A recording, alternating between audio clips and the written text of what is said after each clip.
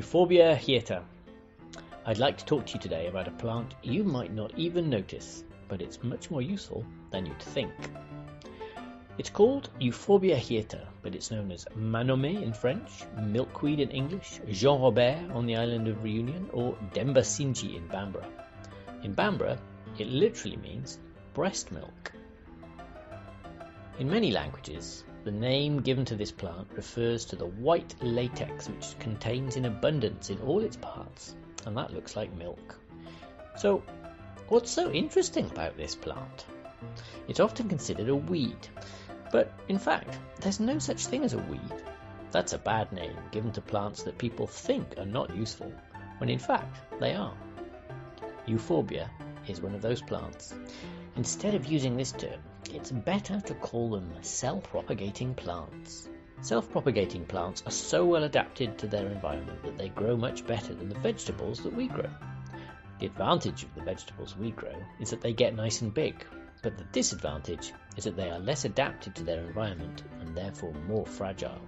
Euphorbia is a self-propagating plant perfectly adapted to grow easily without human help.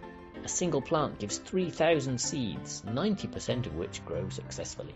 It's found in fields, on roadsides and in gardens in tropical regions in Africa, India, China, Japan, and many other countries such as Mali. The great thing about this plant is that it is a medicinal plant that is used to fight a lot of diseases.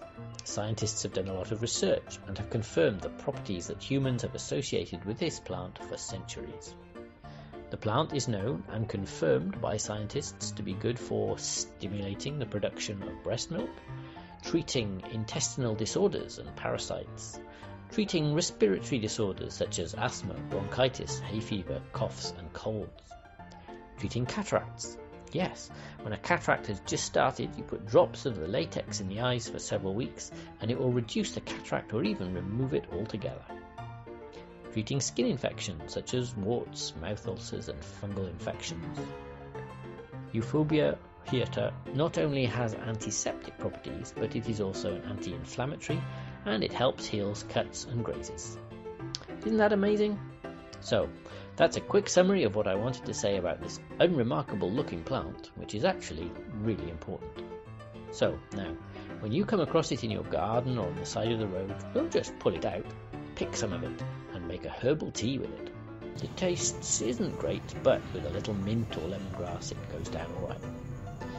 If you keep chickens and they get sick, give them Euphorbia Hirta. It's a natural antibiotic which will cure them. Chickens love this plant, so they won't refuse their medicine. If you want to know more, there's a lot of information on the internet. I hope you liked this video and that it was useful. Thank you and see you soon.